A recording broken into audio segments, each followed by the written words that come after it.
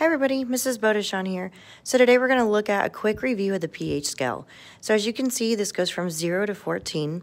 Right in the middle is going to be 7.0, and that is considered neutral. Anything below 7 is going to be considered an acid. So that is 0 to 6.9. Above 7 is going to be considered a base or alkaline, so that's going to be 7.1 to 14. Now, as we get closer and closer to 7, we become weaker. So if you look at like a 5 or a 6, that's going to be considered a very weak acid. And then if you look at like an 8 or a 9, that's going to be considered a very weak base. As you get farther and farther away from acid on either side, it's going to become stronger. So if you look from like 0, 1, 2, those are very strong acids, or 12, 13, 14, those are very strong bases. I hope this review was helpful. Thanks, everybody.